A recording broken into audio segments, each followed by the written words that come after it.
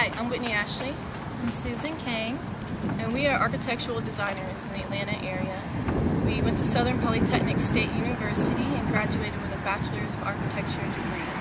We both work at an architecture firm. I work at Gary B. Corsi & Associates. And I work at THW Design. And ever since we graduated, we wanted to start entering into competitions. And Art on the BeltLine proposed an opportunity for us to do two different types of installations. The first installation is located on North Avenue Bridge in the BeltLine.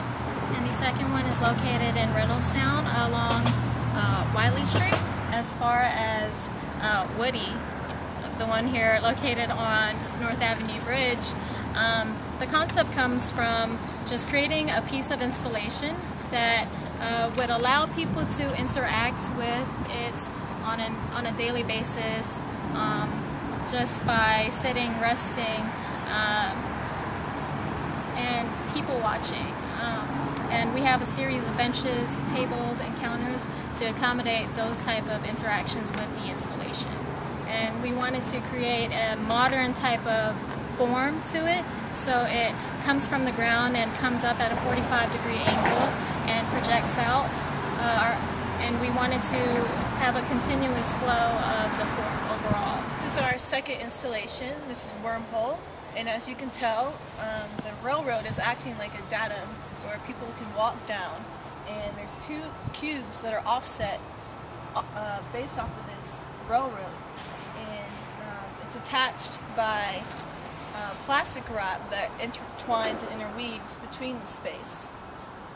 We were inspired by a couple of installations that we saw by some other architects, and we wanted to have our own take on it. And this is more of a strand-like interpretation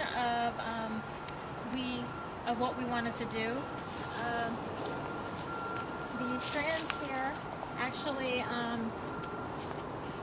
create this rounded type of space, which you wouldn't expect from a singular line, but these series of lines create this turning which directs your movement through the space, and the offsetting of the cubes move you from left to right and bring your attention to different things along this space, such as the view towards the street on Wylie Street. You're directed to, the street art and the life that passes by through there. When you walk from the street side towards the more wooded area along the BeltLine, you are framed, well, you can see this frame view of the railroad winding back.